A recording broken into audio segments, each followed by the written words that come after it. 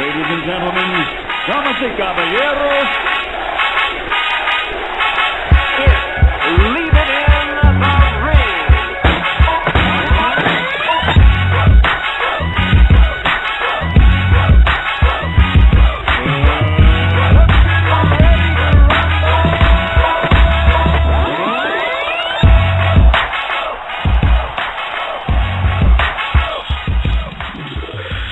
And welcome back to another edition of Leave It in the Ring. I'm your host, Dave Duenas, with my co-host, Gable Montoya, and the man behind the switchboard, Mr. David Chin. We got a great show tonight here on Leave It in the Ring. You know, we got Kevin Iole from YAHOO Sports, we got Steve Kim from MAXBOXING, and we got Dougie Fischer from Ring Magazine or RINGTV, which one you want to put them under. We're going to do something a little bit different here on Leave It in the Ring. Me and Gable wanted to bring on some sports writers, some boxing writers here, and to discuss the beginning of the internet. Tell us a little bit about how they got involved getting this whole business picked up.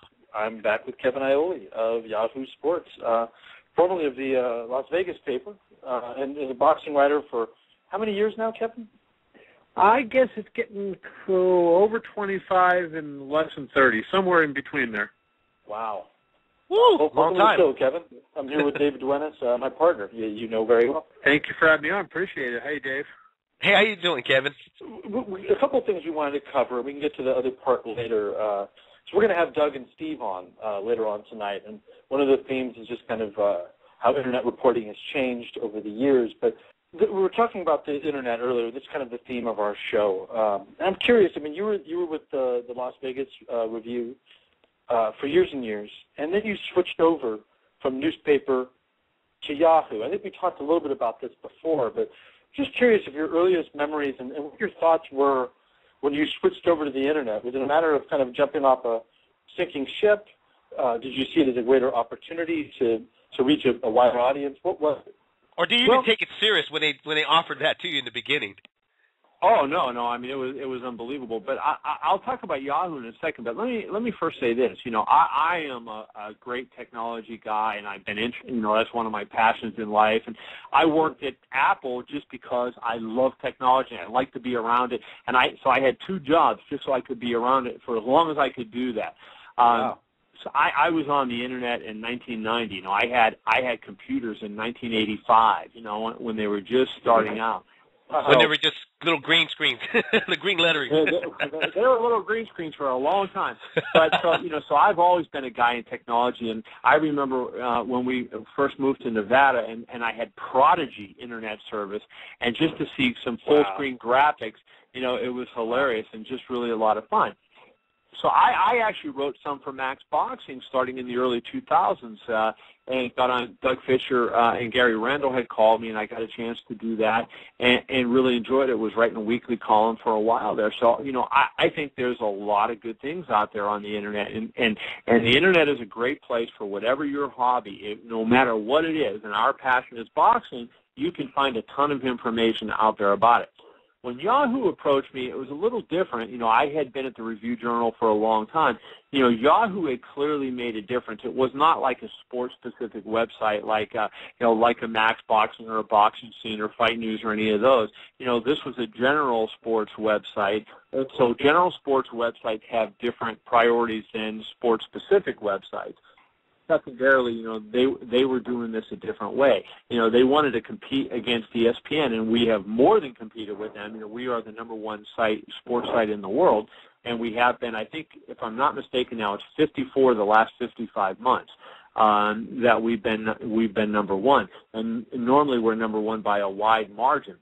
Wow. And so it's a little, and they were bringing in some of the greatest writers, you know, in the world, and hiring them and paying very well. So yeah, when they called me, I was like, yeah, no doubt, I'm there. And you know, so I'm able to cover fights that I would have never been able to cover at the Review Journal. But the great thing about the Internet is, I think, you know, is exemplified by the story I did yesterday on Bob Arum and his son going and talking about what happened in El Paso. Bob Arum's son wrote a book. He is a professor of sociology and education, and he wrote a book criticizing colleges for the lack of learning by the students. The fight got canceled at least in El Paso, between Chavez and Andy Lee, because the chancellor of the University of Texas system said, hey, you know what, there's some security concerns here. And even though even the FBI said we don't know what these security concerns are, the guy cancels the fight. Well, it turns out, you know what, this guy, Richard Arum, was quoted in the Washington Post and in the New York Times and several other publications being critical of the University of Texas's progress in this. And so there's this, you know, it's not proven, but there is evidence that, in fact, the chancellor had retribution and was going after Arum for comments his son made. To me, just, you know, phenomenal. And the Internet was so critical to that because I could see all the different stories people had written, and there was a statement from a U.S. representative on one site, and I could link to all that, do my interview with Bob Arum and Richard Arum, and point and put all the dots together that the Internet gives you. In a newspaper, if the Internet wasn't there, that story would have been, if not impossible to do, it certainly would have been less impossible to do in one day like I had done it. I would have had to see all the physical papers, and there was a big problem. So I think that, you know, really exemplifies what the Internet can be. Right. As a writer, for me, I mean, I would have never been a writer if it wasn't for the Internet. You know, I started on a forum on Doghouse Boxing, and you know, now here I am 6-7 years later interviewing you.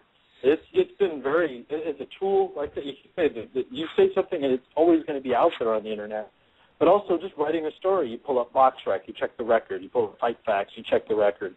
You do all these other, you know, these little research things that might have taken you forever before, and they're just right there at the, you know, you click Control-T, you pull up a tab, and you open your new site and you check it. It has really changed.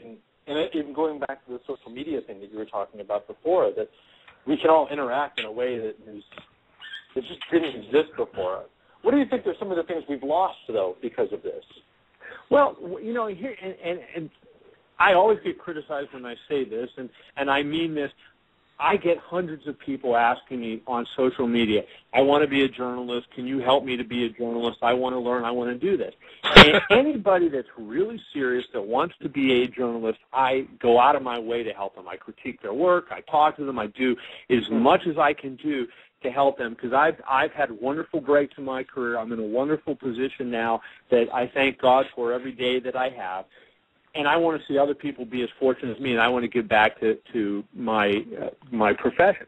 That said, a lot of times what happens with the Internet is there's some people who aren't trained who get on a website, some big website, some small website, and they write things and they don't follow professional standards. And so they say they heard this is happening or they heard that's happening, and there's nothing to back up what they say. They don't source their information. They don't double-check things. And that is the problem. So as great as the Internet is, it's dangerous in that regard when you give somebody power that really they can reach every single person in the world. And that's enormous, enormous power. And there have to be checks and balances. And that's one of the things that I have a concern about as a professional journalist. I would rather miss a story and not get the story up just because I knew I couldn't be 100% certain that it was right, than to write something and be first with it and be sweating to see, am I accurate? Is this correct? Did I get it right? So, you know, that's the thing that I think is the scary thing. There's a lot of really talented writers, you know, including you, Gabe, that I think are out there that are doing wonderful work and are taking on great causes, you know, like the PED things that we talked about before. The thing that we have to be wary of is some of the ones that are just basically rumor mongers, and they're guys that, hey, everybody's entitled to their opinion, so you know what, my next door neighbor, if he wants to sit there and start blogging and write about, you know, boxing and Kevin Iole's crazy and doesn't know what he's talking about, God bless him. You should be able to do that. But that person cannot be considered a journalist the same way that you and I are. There's a big, big difference. You really have to hold yourself to a high standard. I mean, I was lucky to get on press row and kind of meet Doug and Steve and meet you eventually and all the other guys, Robert Morales, David Avila. But meeting those guys, it was like, all right, here's the standard, and you better be able, if you want to sit next to those guys and be able to talk to them, they're eventually going to read your work. It better be good. You know, and I think there's generations and like, Well, like, even obviously you're a print. What's that? Even like like when I met all these guys too, I think you have to have a sense of, you need to know that you're not on that level. Like, when I met Dougie and I met Steve and when I met you, Gabe, when I met Kevin, I automatically understood that this is a different league. These guys are real journalists, and these guys are really covering the sport. I could tell the difference from a guy that blogs, from a guy that really does the research. I think, though, when I do speak to other journalists that are really, they do their job and they do the follow-ups and they do the investigations and research, that it cringes their art because of guys that are able to get in the press that don't have the background to it. I mean, Kevin, you sometimes think that this needs to be regulated? I mean, like other sports, not just anybody can pick up a pen and paper and go to a press conference. See, I think it's great that everybody has the ability to go to WordPress or Blogger.com and create a blog and write their opinion. That is what is so wonderful about the Internet. And there's some people that have done it and have become, big superstar journalists and done great things. And there's going to be more to do it. But the percentage of people that do that is low. And I am all for democracy in action, and that's actually democracy, being able to express your opinion on whatever the topic that you're interested in. But what there has to be standards when you're being a professional journalist. When you're going out to be at press row, you can't be out there cheering. You can't be out there high-fiving the fighters. You can't be out there taking. And this is another thing. There's people who take things, and they accept, if not money, and I think in some cases money, but if they accept the value from the people that they are covering, and you can't be friends with the fighters. And I can't tell you how much I've argued with so many people. There's somebody in MMA, I won't mention the name, but that I had a huge argument with because, we can be friends with the fighters. No, you can't. You can be friendly with them. You can have a courteous professional relationship, and you can get along well in a professional relationship. But to be a friend and to go drinking with and to hang out with and to invite to your home on Thanksgiving, you cannot have that kind of relationship. And I think a lot of people who haven't been professionally trained don't understand that difference. Oh, yeah. You'll learn that lesson if you have, and I certainly did. Well, Kevin, I know you're up against it. You got to go. Man, enlightening and fun as always. I really thank you for coming on the show. Always fun. Always fun when you come on. I love it. I love talking boxing. Anytime you guys want me, I'm happy to do it. Thanks so much. Hey, thanks, Kevin. We appreciate it. Kevin Iole from YAHOO Sports with us. Not only covers boxing, but MMA. A lot of interesting things here, he said, on Leaving the Ring. We got a good show here for everybody that's listening, tuning in on Leaving the Ring every Thursday night, 5 o'clock p.m. Pacific time, 8 o'clock Eastern time. We had Kevin Iole from YAHOO Sports to come on and speak to us about his transition from paper to internet, but also talked a little bit about other things among boxing and MMA. But we got Dougie Fischer from Ring, and we got Steve Kim from MAXBOXING going to come on here and speak to us here on Leaving the Ring. I'm excited to have these guys on. It's kind of cool. These are, I was saying to Kevin, there's generations here. Yeah. There's going to be 3 different generations on this show. We actually 4 now. We had the print guy that went to internet. We have the internet guys that, Doug was a guy that was college, educated journalist, came out, started his own website, along with Steve, who joined later. And those are the pioneers of the internet age. I'm kind of that next generation that grew up in the forums of those websites and then became a writer. And Dave is that next generation, the YouTube generation, which is probably the most explosive and fastest growing of all the generations. So it's kind of interesting, just looking at this whole timeline. But I'm far from a journalist. Well, you're in a sense a video journalist, though, going in there and interviewing Freddie. Those were good interviews. That's how I first got to know you. And it's a different thing. I mean, it's the YouTube is, man, I didn't really even know that community existed until I met you. And it's brutal, man. I thought message boards were tough.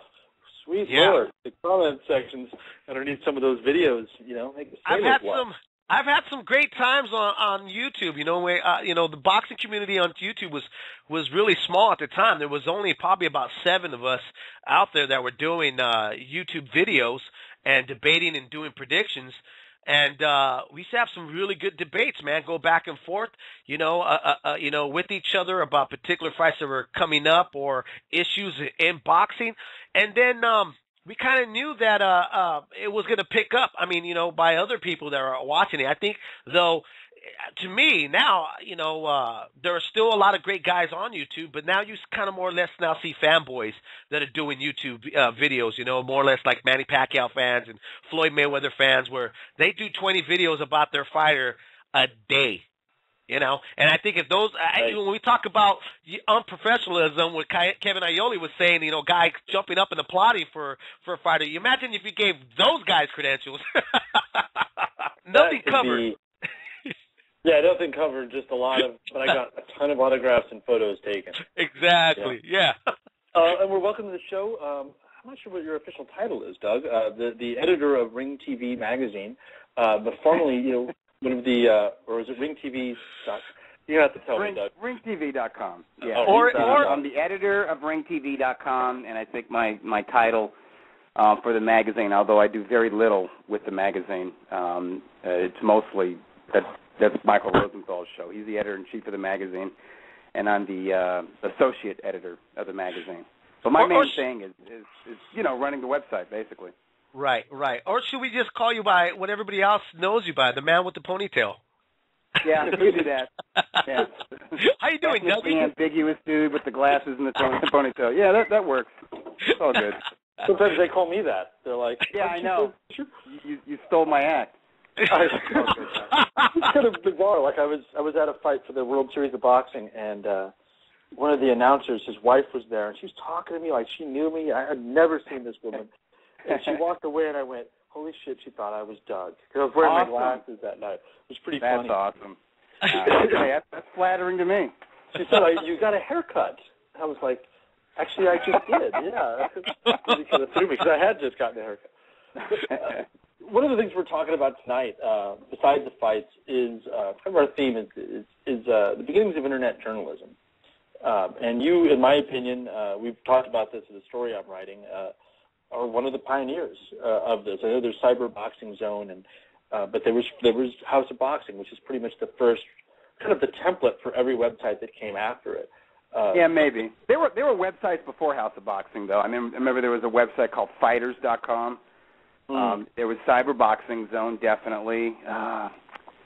There was some others. I mean, there were just certain like fan sites or sites that were sort of dedicated to certain boxers, like HarryGreb.com.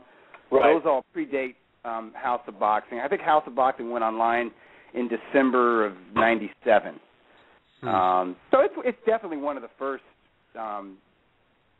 boxing websites. But I think maybe you could say it's a template for sort of the boxing news / online magazine. And it was also one of the first, maybe it was the first, I don't know for sure, but one of the first to really to really try to be multimedia, to sort of take advantage of the multimedia aspects of what was then new media, the Internet, and have audio content and video content. I mean, that was important to House of Boxing. And, of course, House of Boxing turned into MAXBOXING in, I think it was March of 2001. I think that's what Gary Randall said to me because I interviewed him also for this story. And he was your right, and it should be noted he was the co-creator, co-producer, whatever, co-founder of House of Boxing. It was Gary Randall and I. I wouldn't have tried to do it without somebody. I needed a partner who was on the Internet side, the graphic design, and the technical side, and I was just the journalist side. Doug, when you after getting out of school and everything, why was the decision of going into the Internet? I mean, was it because you felt like that paper and stuff not giving any dedication to boxing? Well, yeah, but I had no intentions of getting involved with the Internet. I'm the antithesis of Kevin Iole. I don't care for technology. I mean, people had to force me to get a cell phone. People are they haven't succeeded yet, but people are going to eventually force me to get a smartphone. I knew about the Internet, I think probably as early as like 92, 93, but I had no interest in it. And with getting involved with boxing, I've always been a boxing fan, but getting involved with boxing, wanting to be a boxing writer, and doing it through the internet. It's all about location. I moved from the East Coast to Los Angeles, and once in Los Angeles, I'm in this hotbed for boxing. I'm seeing boxing and stuff that I used to watch on what was then the Prime Network, which is now Fox Sports Net. You know, I used to watch forum boxing shows at like 3 o'clock in the morning when I was in, you know, the Midwest in Ohio and Missouri. And I was like, finally, I can go and see these fights. So I went to forum shows, and I was watching Chiquita Gonzalez and Mark Too Sharp Johnson, and I was going shows in the Valley, and I was watching Shane Mosley fight when he was 13-0, 14-0, 15-0, and so I was, you know, and I was going even the Olympic reopened in the mid to late 90s, or during the second half of the 90s, and I was going to monthly shows that Top Rank was putting on there, and so, and this is just as a fan, I'm buying tickets, you know. Right. But I'm suddenly immersed in this boxing culture, and I think I was one of the first people to sign up to join the LA Boxing Club, which was in downtown Los Angeles. It was sort of adjacent to the Olympic, and suddenly I'm training around these guys who I saw fight, like the late Chiquinito Hernandez and Shane Mosley. And I'm not seeing anything written about it in the newspapers. At that time, the LA Times and the LA Daily News, boxing was Oscar de la Hoya. And right. There was a little bit of attention given to, you know, mostly top-ranked shows. With Michael Rosenthal, who was the boxing writer of the Daily News, he covered folks who were from that area. I mean, Dan Goosen's fighters, the Reyes brothers, and Michael Nunn. He followed them because, you know, Goosen was, you know, kind of a local promoter for the Valley area.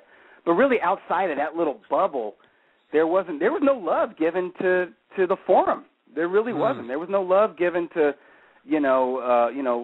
Juan Manuel Marquez when he was a prospect, or when he was a bona fide number one contender who couldn't get a shot at Prince Nassim Hamed. You know, so I saw that, and there was an opportunity because I got to know Gary Randall, who was a web designer, a webmaster, who trained. He trained with the same guy who was training me, Kevin Morgan, and we became friends. We sparred together and stuff, and he told me that he had tried to put out some boxing websites, and he told me that the network shut him down. And I'm like, that's crazy. I'd like to see him. He's like, he said they're offline, but come by my place and I'll show you. And he showed me something called firedevil.com or firedevil.net. That was his name for a boxing website. But it was just basically like, it was video clips taken from like the Tyson Holyfield fight, and little GIF animations that he, you know, clipped out from that video, and he didn't understand that, you know, the network saw that as, you know, copyright infringement, you know. Oh, and right. so, yeah, I think Showtime sent them serious letters, like, you better cease and desist, you know. And I told them, well, you know, if we cover this as media, if we're credentialed, if we can get credentialed as media, that content that we produce, we own it. Now, we can't show fights, but we can show everything else around the fight, and we could certainly write about it and take pictures, and that's really how it started, and it was really a labor of love for... Dougie, tell us a little bit, how difficult, though, was it? I mean, here you are, internet, and promoters, I mean, the publicists don't really know a whole lot about it.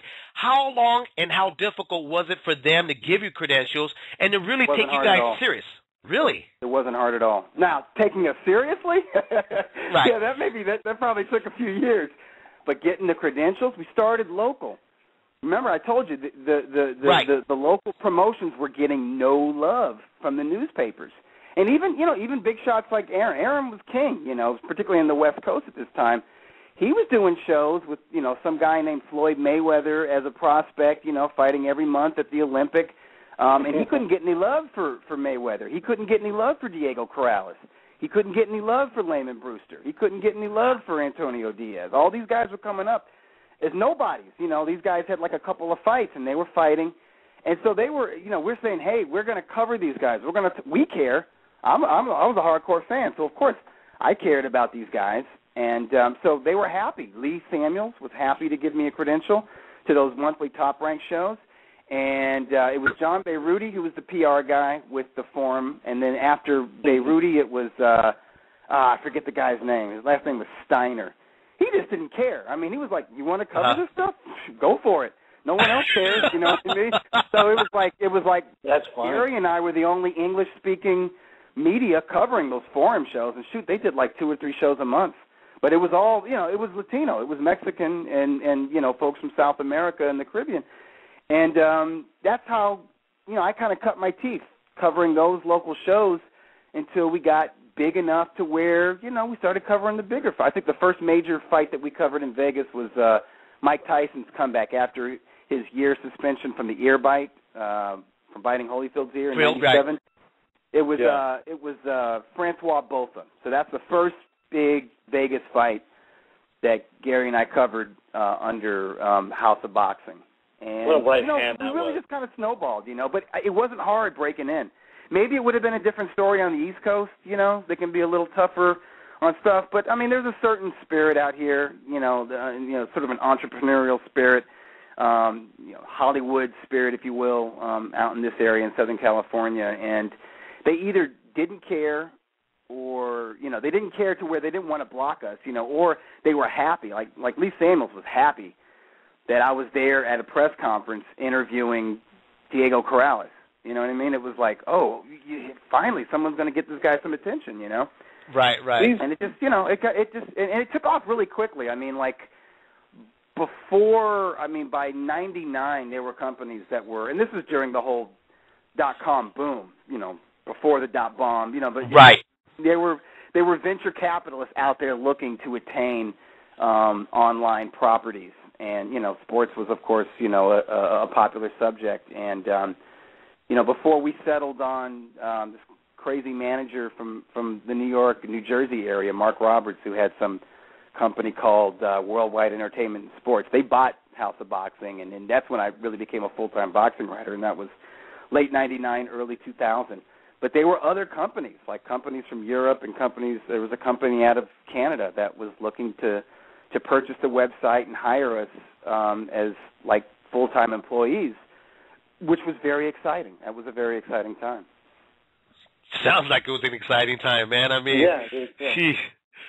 Now everybody and their brother's trying to do that, and yeah, the market. Hey, and that's another thing. The market was not as crowded as it is now, and I think it's great that the market's crowded. And it's, you know, I mean, after House of Boxing, Fight News popped up, and Fight News is still around and doing its thing, and there were other websites that popped up after House of Boxing. Like I said, House of Boxing became MAXBOXING, and you know, I think, you know, internet journalism really took off, and I think that whole decade, 2000 to 2010, I think if you want to break it up, like Gabe was talking about generations of boxing writers, well, you can break the sport of boxing up, categorizing it by the medium that covers it. I mean, you got the newspaper age, and then you have like the radio age. There was a time where everyone followed boxing. Everyone was listening to Joe Louis fight on the radio the entire time. Everything stopped. You're going to listen to Joe Louis fight Max Schmeling on the radio, and then there's the TV age, which just exploded and lasted for decades, and then the cable TV age, and then, you know, cable TV was that was the 90s, and then, you know, the 2000s was the internet age, and now we're in a new age, which is the social media age, because the internet is no longer new media. It is just media. It's just it's just another medium, you know. And it's another medium for entertainment and information, and social media is sort of like the new wave. And I'll admit, I feel old, man. I'm slow with this, like tweeting and, you know, dealing, you know, with Facebook and doing all that stuff. I'm not up on it. I'm not. Tell me about it. I could text you. I could literally text you something. It takes you like an hour just to text back. Yeah.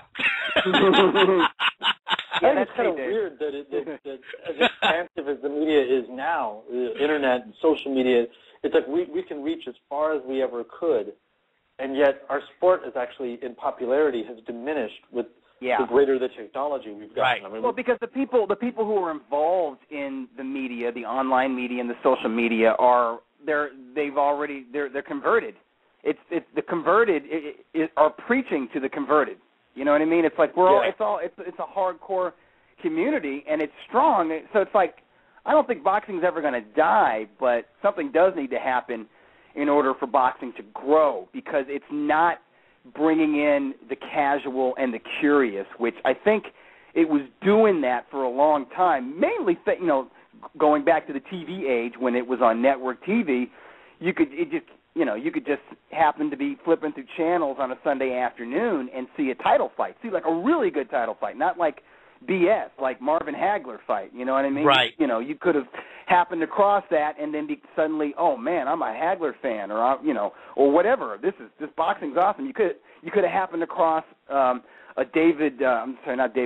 Little Red Lopez fight, right, and been like, wow, this is crazy, this is amazing, and gotten hooked like that. And even I wasn't a hardcore fan during that period, during the early 80s and the 80s. I became a hardcore fan actually in the late 80s and the early 90s when it was actually the cable age and pay-per-view was just getting started with TVKO.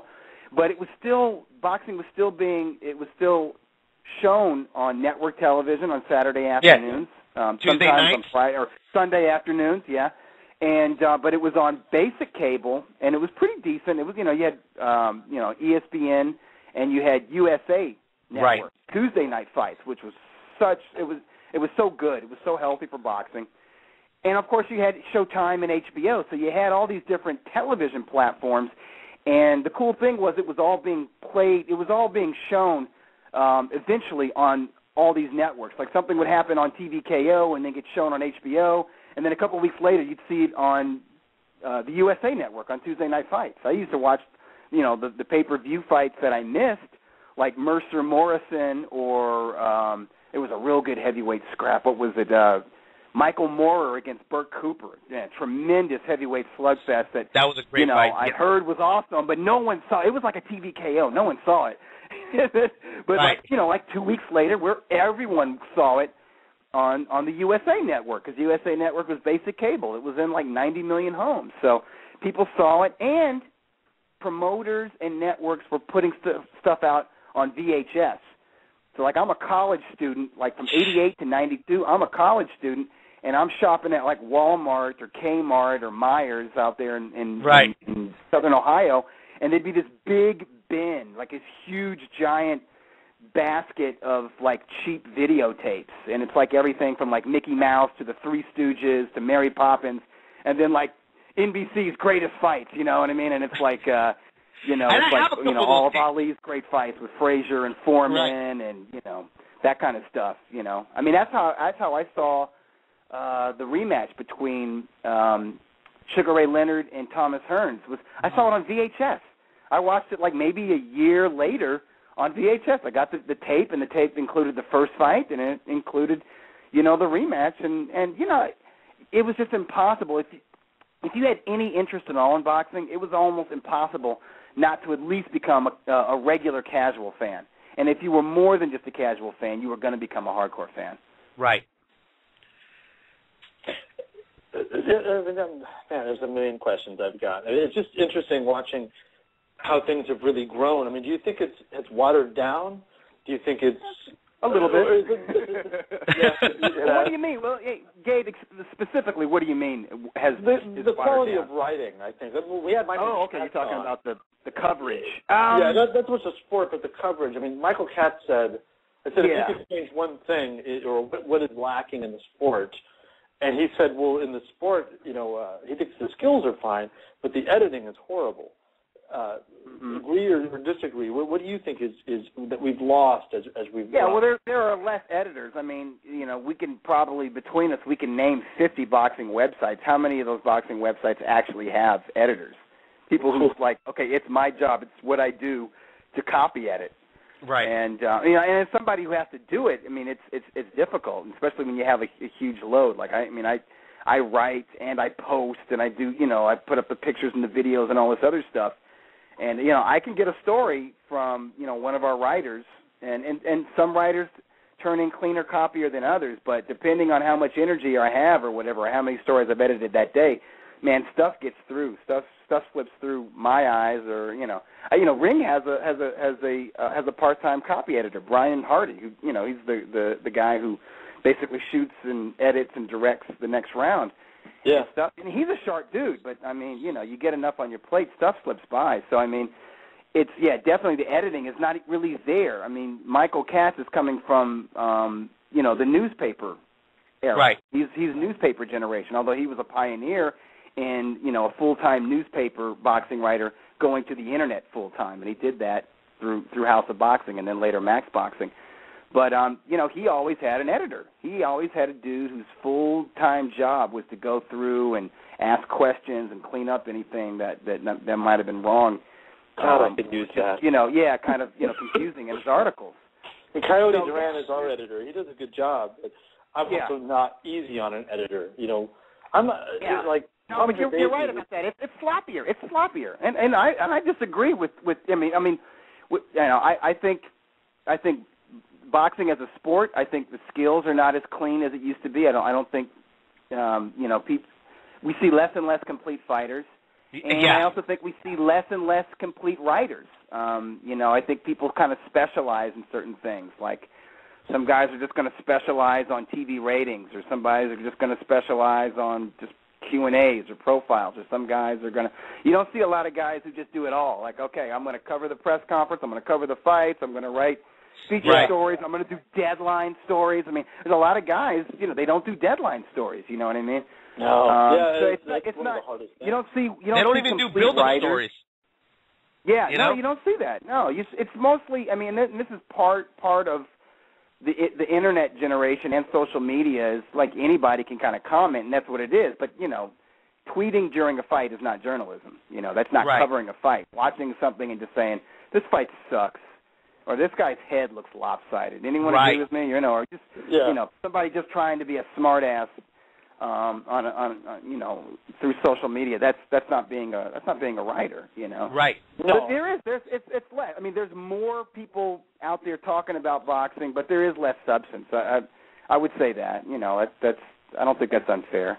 But I still think it's good writing, though. And I don't think aspect of like you're mentioning, because I took over your position at Max, and I was like, okay, there's a huge responsibility, and I was a reader of yours, still am.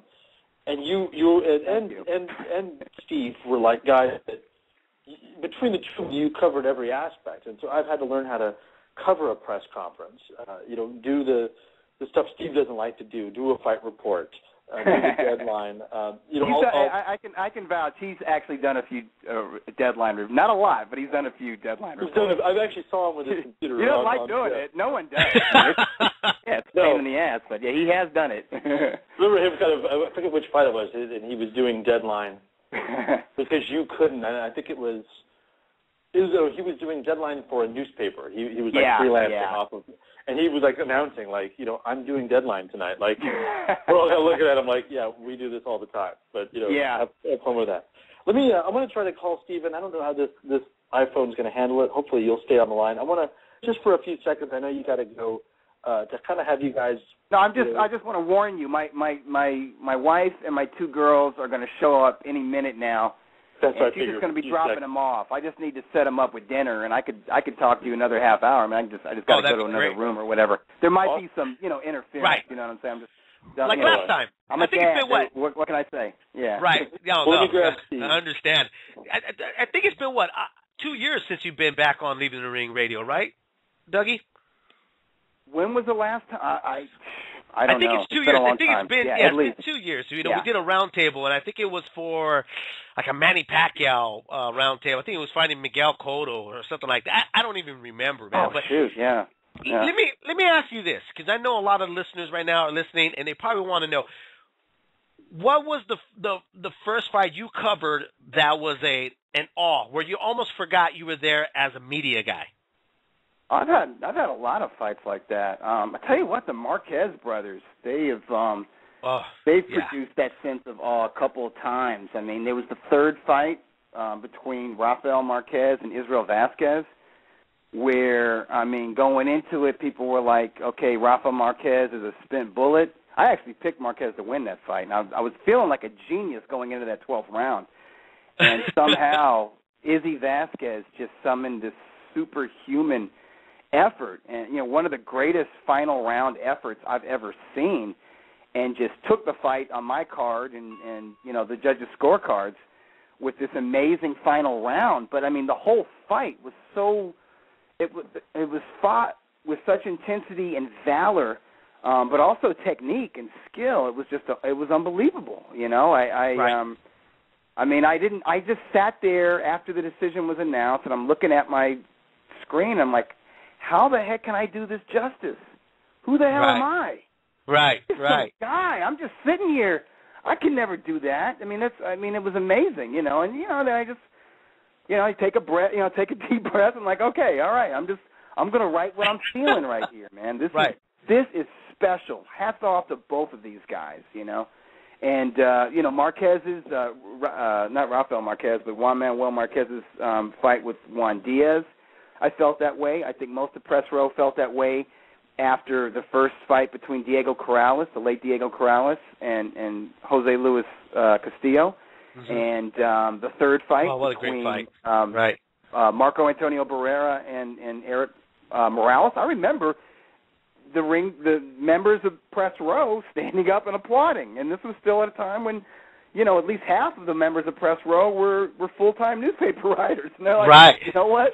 These guys have given us so much. What a trilogy. What an awesome third fight, and just, get up and they applauded. So it's happened more than a few times, Right.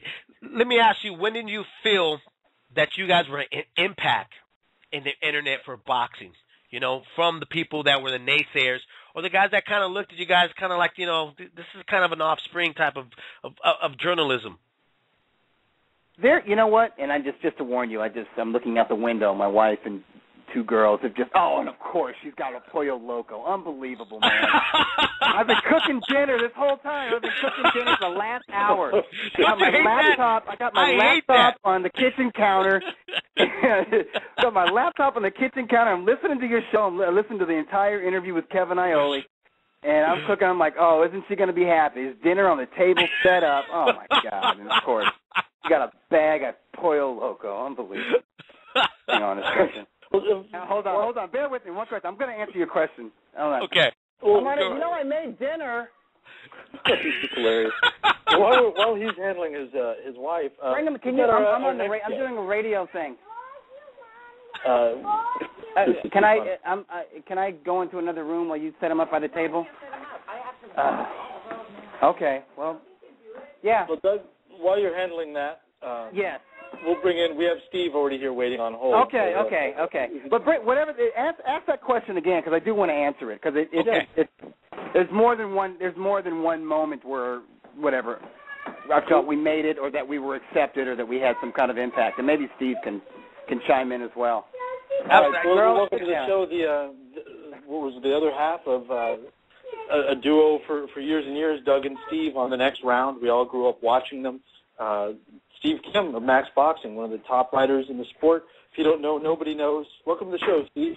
A couple of things. Number one, that was just domestic bliss I heard in the Fischer household. And number two, the Jets just selected Quentin Coppold out of Carolina.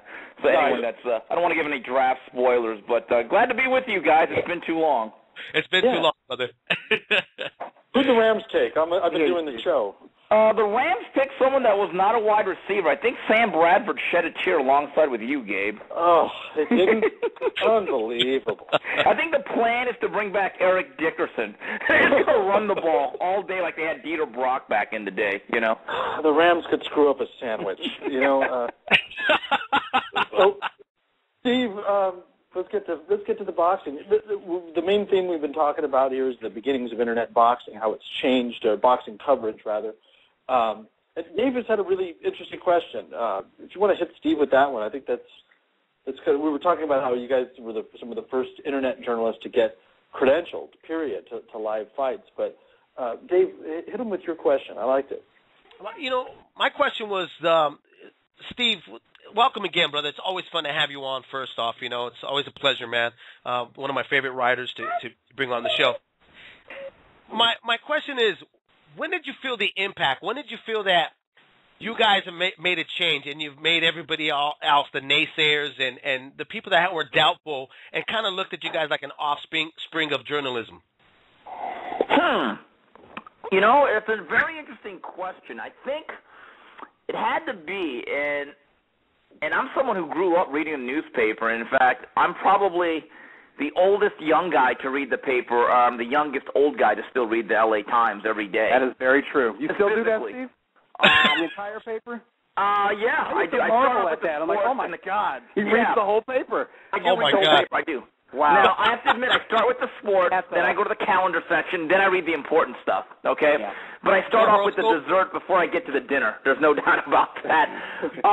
But I think the impact really came as the newspaper business started to close shop up on boxing. I mean, we're living in a city now where Robert Morales, I think, writes the last real boxing column of any major daily. I mean, Bernard Fernandez just retired after a very illustrious career. I want to congratulate him on that. I saw him in Houston a couple weeks ago covering Danny Garcia, and he said, this is the last thing I'm doing for the Philadelphia Daily News. And I felt that was a landmark. But to answer your question, as these guys kind of faded away, Ron Borges, Michael Katz, one of our colleagues at MAXBOXING, and all the old boxing writers that you knew were like soldiers. They faded away. Well, more and more it became an issue of, hey, are you guys going to come? Because I remember a time when me and Doug were at a fight. It was the rematch between Lennox Lewis and Hasim Rahman.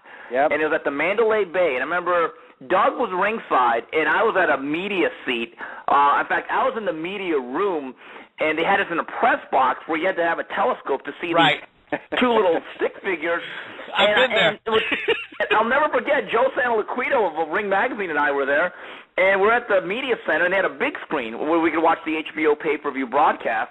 And to my side, they actually had beer. And I said to Joe, Joe, why are we going up there with no beer when there's free Budweiser right here at the bigger screen?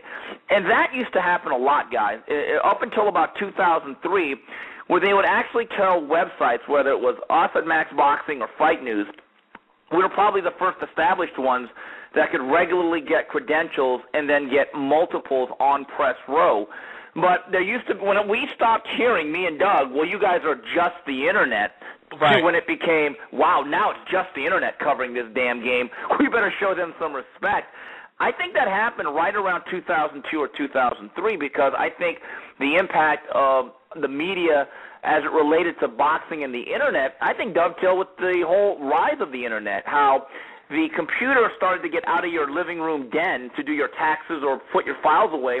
When it started to become your information and entertainment portal, it dovetailed right alongside that. I think there was a direct correlation.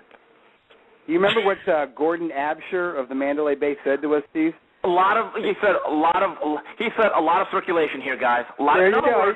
He came up to that. Now that told you something, that he respected us enough to actually go up to that box and apologize and say, guys, sorry that you're up here in a press box, but there's a lot of circulation down there.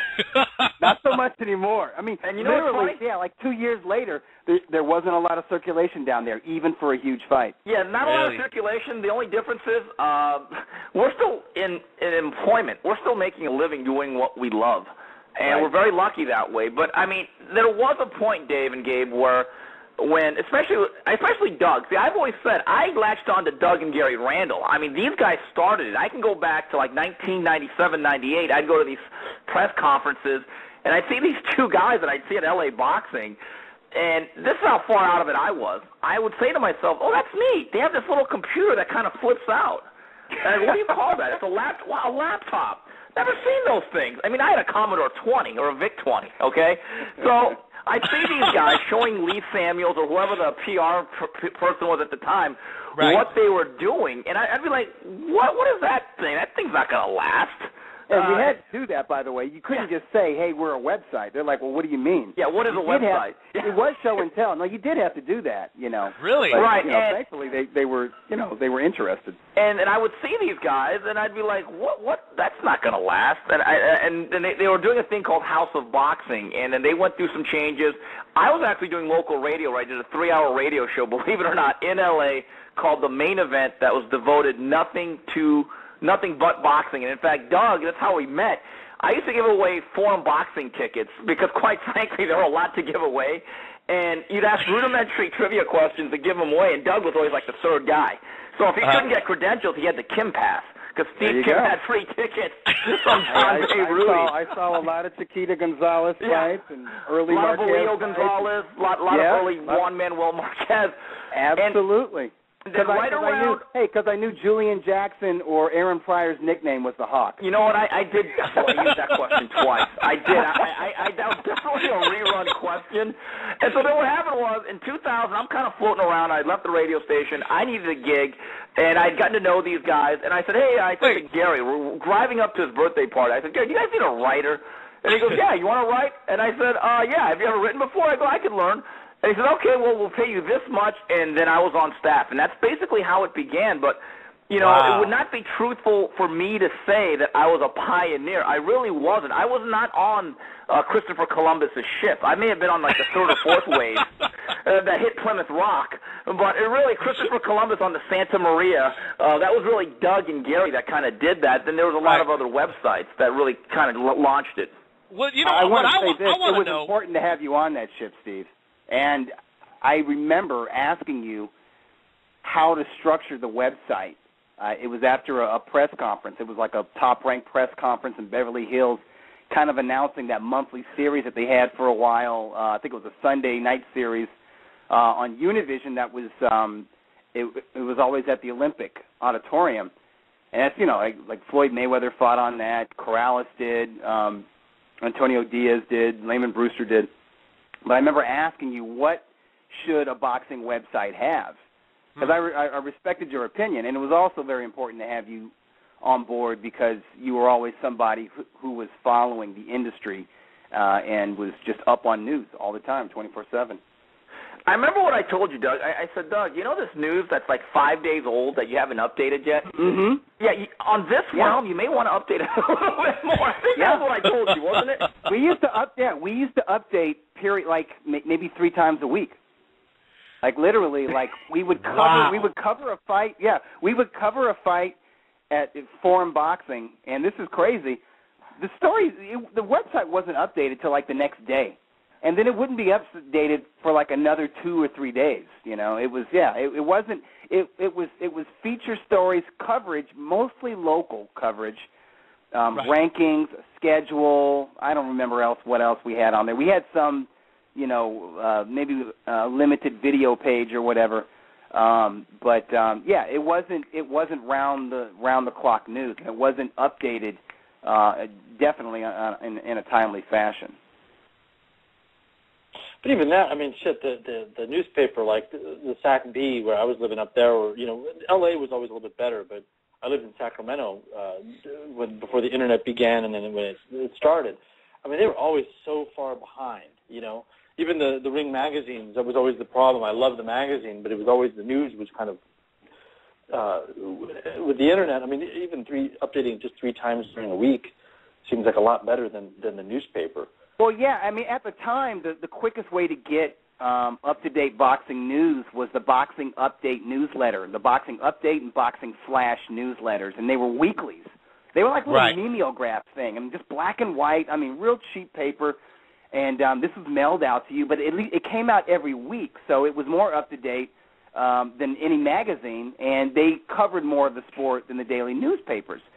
So when the Internet came out, it was like it was a step better than that. Okay, we'll give you updates more than just once a week, but very in rapid succession. It really became by '99, and that's when Fight News came out. It was like, no, it's not just every day, it's every hour, and that was sort of a revolutionary thing. That was almost like CNN, you know, with cable television. Like, really? Yeah. News 24 hours a day? Is there news 24 hours a day? Well, hell, we'll find some or we'll make some. You know, it's like that. And, Doug, you're absolutely right. I mean, the evolution's come to a point with Twitter, which I love. I'm an unabashed Twitterholic. It's really minute by minute. I mean, to me, second by second.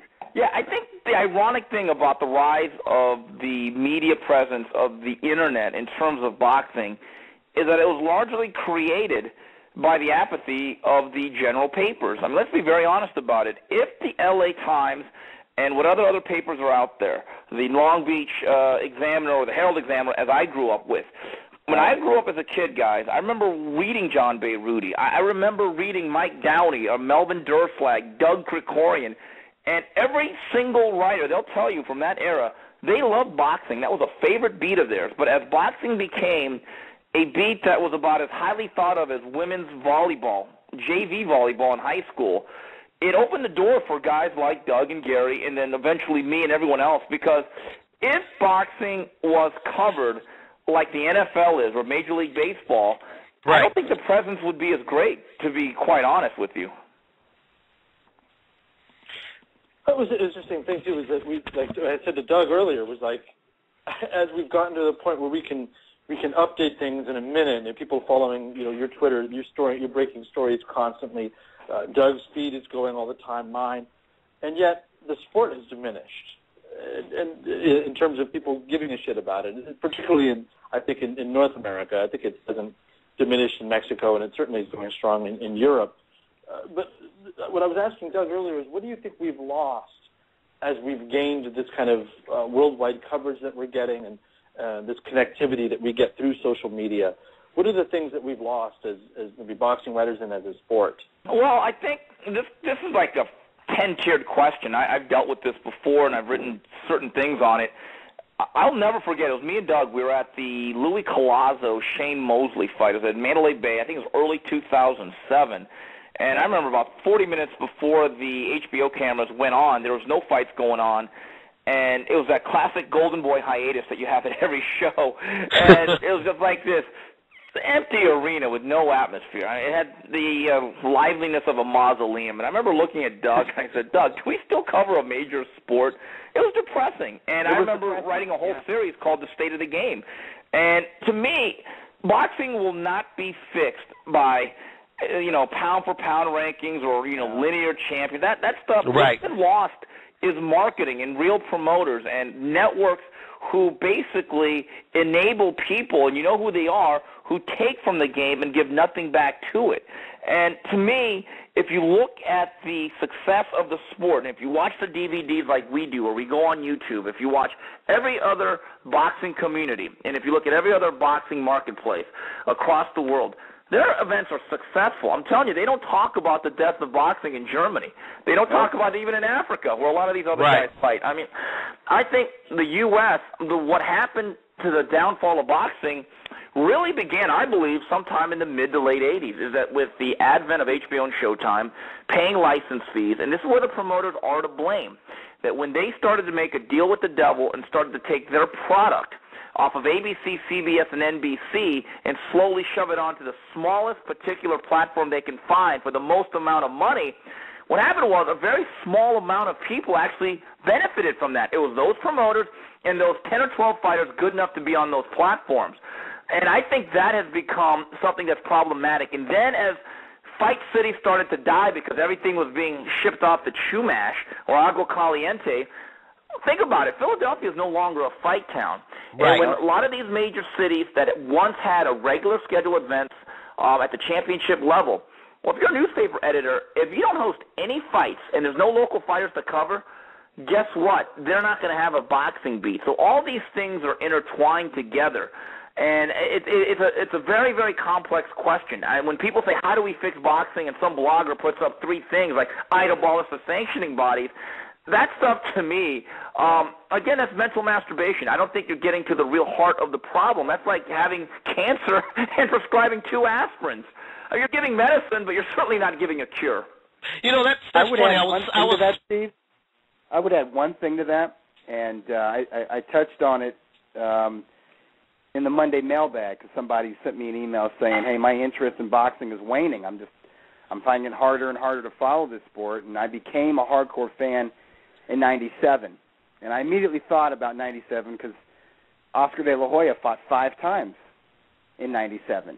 And I did just a little bit of research, just like literally 10 minutes on BoxRec.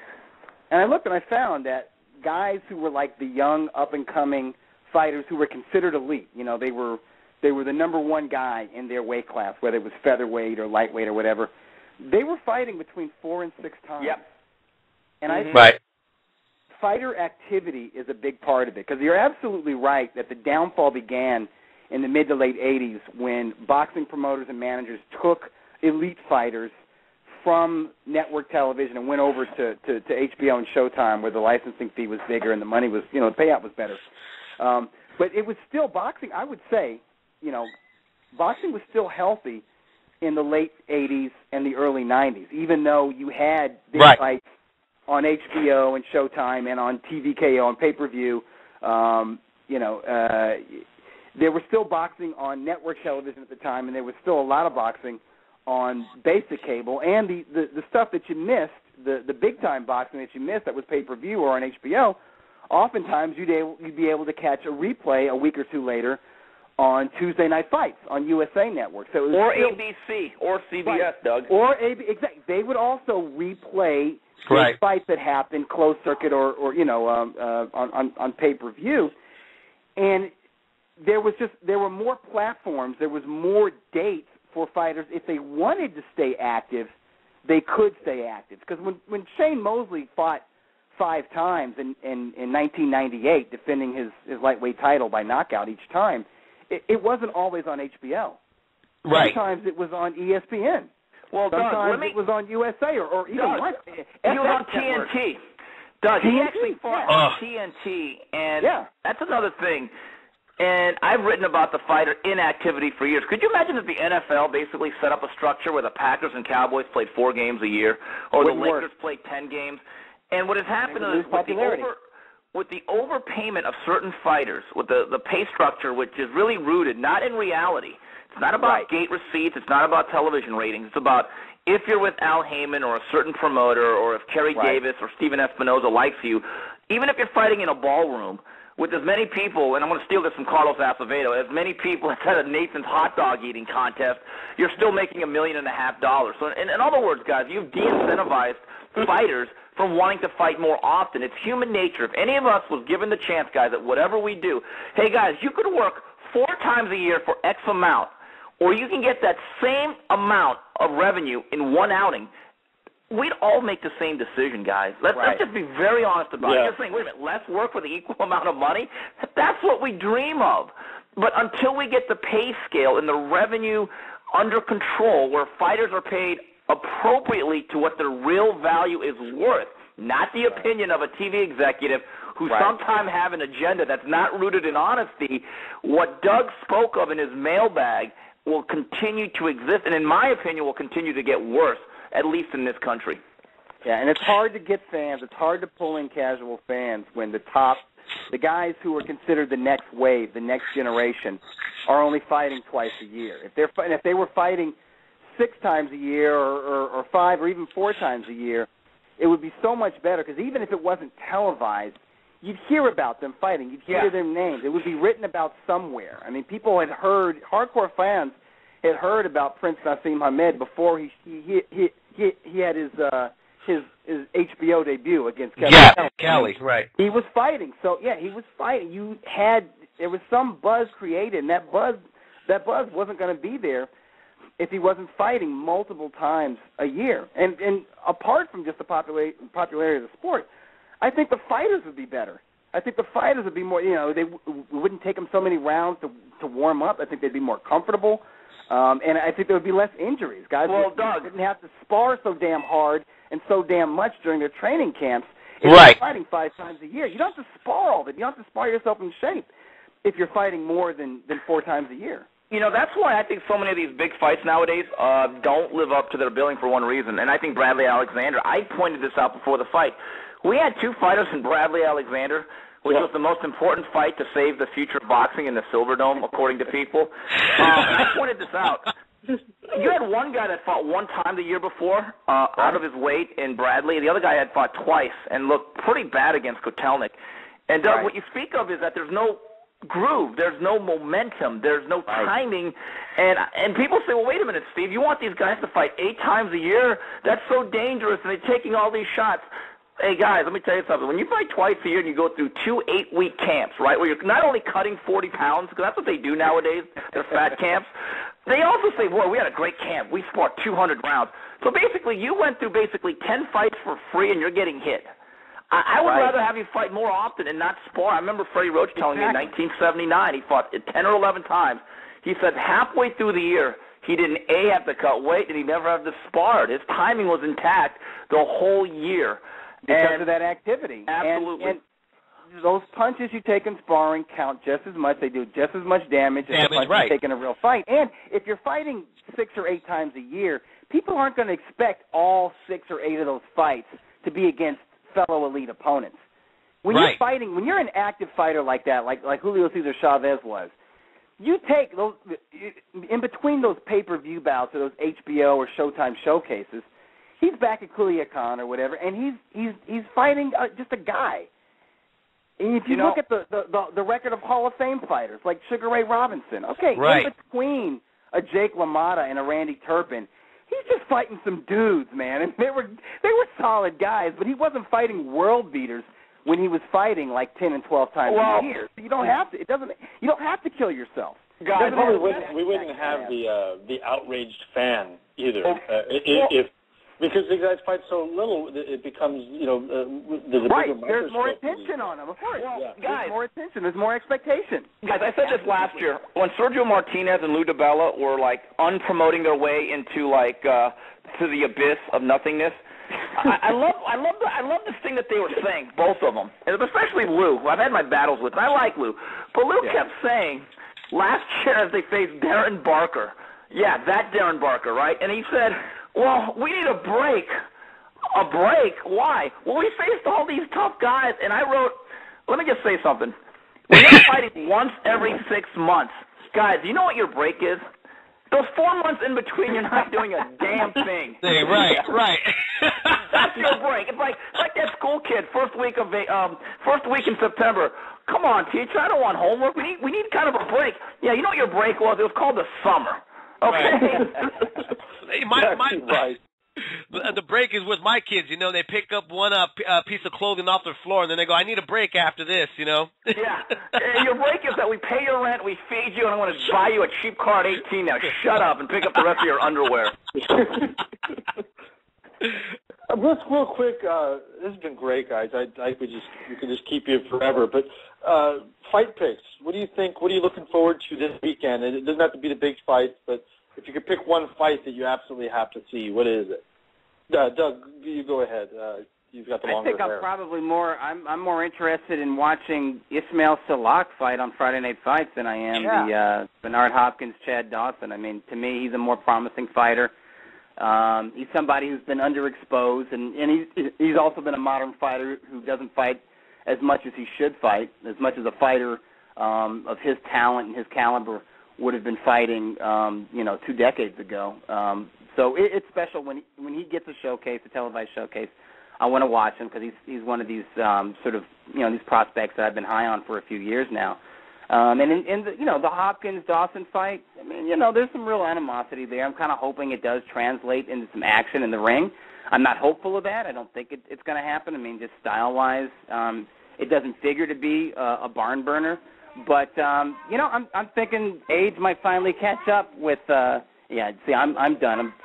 It's time I get off the phone because these ones. Hey, I'm still on the phone here. I was saying something good. I don't even remember what I was saying now. No, but I'm saying yes. Give me a minute, sweetie.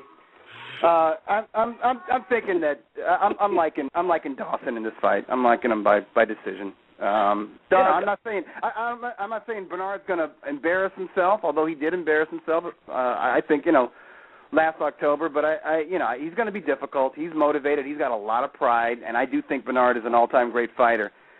He won't go quietly, but I do favor Chad Dawson by decision in this fight. Sounds like Doug needs some boys in the house too. No, I'm done. I'm retired with kids. Yeah, 2 girls. Doug, I agree with you. I like Dawson, and I'll be in Pomona, so I'll be DVRing that. That's how much I care about that fight. Oh, you're gonna be watching Chocolatito. Yes, I am. Roman Gonzalez. Yeah. It's actually, but I will say this, and I've said this before, and our website leads the country in Seth Mitchell stories this week. It's amazing. We've had like 18 Seth Mitchell submissions. I'm thinking to myself, something's very wrong with this. Steve, That is an upset because Lim Satterfield writes for RINGTV.com, and I thought that Lim Satterfield was Seth Mitchell's publicist. I thought we would beat you guys on Seth Mitchell stories, but evidently not. But There's been a strange. In all seriousness, I'm looking forward to the Mitchell Witherspoon fight. I actually think that's going to be a decent scrap. I think Chaz Witherspoon, if he can survive the first 3-4 rounds unscathed, which he did not against Iole, because I thought he fought a horrible fight. Right. Listen, I like Seth. I've probably written more words on Seth Mitchell for someone who's not named Lemuel Satterfield and is not from D.C. And I like Seth a lot because, quite frankly, if we need a heavyweight, let this guy be the guy. He's very marketable. Absolutely. There's a promotability to him. But he still has those football muscles. And Right. we have not seen him swim in deep waters. Now, the Sultan Ibragimov fight was a positive first step. But I'll say one thing about Chaz. Chaz is a tall, lean guy. He's got some height to him. He's got an educated left hand. He's going to be in the best shape of his life. Been working out there with Virgil Hunter, which adds to his boxing IQ by about 50 to 75 points. I think if he gets out of those first 3-4 rounds relatively unscathed, we do not know how Seth Mitchell's going to react to a real prize fight. Because, guys, we know this. A lot of this early success is based on facing guys who are handpicked by matchmakers. Right. And I just want to see what happens in round 6, 7, and 8. As Chaz Witherspoon kind of figures out that, you know what, this guy's more fatigued than I am. I think that, to me, is the fight of the night. You know, and they've gotten him some good sparring partners too for Chaz. So I think that's going to be the telling as well. They've been getting some guys out there that have that kind of similar style. I wouldn't say Seth Mitchell's reckless, but you can kind of tell that some of those punches there's no balance to them, and they're kind of over the top. So I'm really interested in this fight. I think the workout with Virgil Hunter and the sparring partners Virgil Hunter has picked is going to do a lot of telling in this fight on Saturday night. I'm picking Witherspoon, but I would feel a lot better about my pick if they had two camps with Virgil Hunter, and he's also working with Victor Conte and Remy Korchemny up there. But I really like what I heard from Witherspoon, and I agree with Steve. If he makes it through those first 4 rounds, 5 rounds, it's anybody's fight. But guys, this has been fantastic. A little mini reunion of the next round, and really bringing home our whole theme tonight. I thank you both. Doug, I know you've got children to feed. Yeah. Hey, Doug, there's good news, though. You're going to have chicken leftovers for the next 3 days. You're good for My cooking didn't go to waste. I mean, your side orders might get a little soggy if you don't eat it tonight, but you're good for the next couple of days. You can get a protein up, man. That's very true. Steve, Brightside Kim, thank you very much. Yeah. Absolutely, guys. I'm glad you guys are doing. Hey, by the way, guys, I'm going to make a bold prediction. This week's Showbox will be better than last week's. Yeah, I think so. It was more like Old Box last week. Yeah, hopefully. And we got Fortuna. That's a great fight with Yandel Evans. That's another one. It's going to be a good weekend of fights. There's just Gabe and Dave, I got some news here. I tweeted it out earlier. It looks like either July 7th or August 11th on Showtime is going to be the Jean-Pascal Tavoris Cloud fight, which I think is a fun fight between two flawed guys. Yeah. And I think the deficiencies of both men make that a good fight. I'm also hearing that Adonis Stevenson might be on the card, and the name they're bringing up is one of my old favorites, is Glenn Johnson. So that should be a fun night wherever that takes place in Quebec or Montreal. Oh, fantastic! Yeah, that's a good card. But hold on, but that news is not official till Dan Ray Field breaks it next week. Okay. I had to get that in there, guys. That is fantastic. Well, gentlemen, thank you. Pleasure as always. And Steve, we'll be heading out to Pomona tomorrow. I'll see you Saturday, brother. And Dave, stay well. And Doug, I'll see you soon, man. All right. Dave, take it easy. Bye. Hey, thanks, guys. Later. A pleasure. Thank you. But there you have it. Doug Fischer from Ring TV Magazine and Steve Kim from Max Boxing here on Leaving the Ring. It was fun. I got to tell you, man, me and Gabriel had talked about doing this segment a while back, and the timing was perfect. I thought we wanted to do something a little bit different here on Leaving the Ring. Normally we'll have fighters and we'll interview them, but we wanted to give the people the boxing writers' internet experience of the beginning, and a chance too to hear these guys' personalities when because most guys read their columns, but you had a chance to really hear their thought on the fly and see how sharp they are and why they honestly make the big difference in our sport of boxing. Yeah, it's nice to just kind of look back and see where you come from, in a sense, you know, and get a history of two guys. I met them, and I didn't want to, you know, make it about me while they were on, because it was about them and what they've done for our sport. But Right. those were the first two writers I met on the beat. You know, at Caesar's Palace. It was like the Fight Hotel, and that's where we were drinking the first, like, the Friday and Saturday night of the first fight I ever covered in Vegas, and they were just as warm and welcoming and telling stories, and you just wanted to sit there and listen and go, you know, I guess this is the business I'm entering into. You know, here I am, like, almost 6-7 years later, and, you know, it's just, they're just hilarious. They're just great guys on the beat, and I think it's nice to kind of humanize them, because, you know, fight fans are like, you know, like Kevin said, people get brave on the internet, and they'll yell at them, oh, you're biased, and Steve, you know, you're rude, you block everybody, and Kevin, you know, you're Kevin, and for a chance to just kind of hear those guys tell their stories and what they bring to our sport, I thought it was kind of special. It was everything I hoped it would be. Yeah, I really enjoyed it. I don't know if the listeners enjoyed it. I hope they did. I'm pretty sure they did. You know, it's really a chance to have a glimpse of how things were started and how it got us to this point. You know, you know, I mean, I know that there.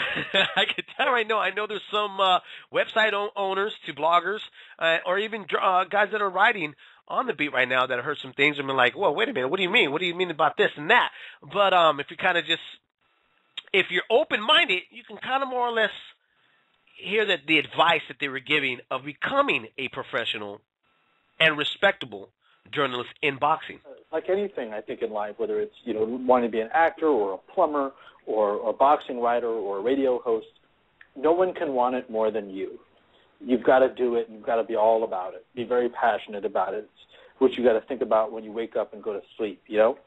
I think and you got to follow the rules. This isn't, I know you get close to these people, and it's a weird sport because it is so personal. It's a one-on-one thing, and you go to the gym and you're around these people.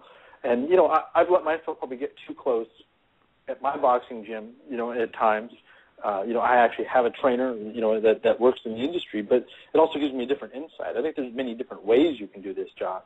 Right. Integrity is something that you carry with you wherever you go. Integrity and objectivity. You know, and as long as you kind of set the rules with people that we're going to be friends, we're going to get to know each other, but I'm always going to be dead honest with you, I think you should be fine. But the bottom line is the work ethic. You got to write. You got to write all the time. Yep, you got to write, and you got to do your research, and you got to take you got to look at all the angles and just go for it. You know, I mean, we got some really good young writers on Leaving the Ring, and you know, and the communication is one of the biggest thing. You know, and I've gone through my mill of writers, you know, that just want to have their way and do what they feel that is necessary because all they want is the credential. But, you know, we got a small team, and I think it's a great little team because it's a team that's still learning. And that's why I say, you know, even my team right now, they know they're not yet there, but they're working hard at it to get there. Even Leaving the Ring Radio, our company itself, we're very small, very young, and we're trying to get there. Trying to get to that place, man. Hey, let's pass in some fight fans here that want to talk boxing here on Leaving the Ring. If you want to call in, 347-215-7598. If you missed Kevin Iole from YAHOO Sports and Dougie Fischer from RINGTV and Steve Kim from MAXBOXING, don't worry about it. You can catch it immediately after we're off live here on Leaving the Ring. Catch the replay of our show. And if you haven't tuned in, if you're Spanish-speaking, Latino, you want to support Noche de Boxeo every Monday night, 5 o'clock Pacific time, 8 o'clock Eastern time.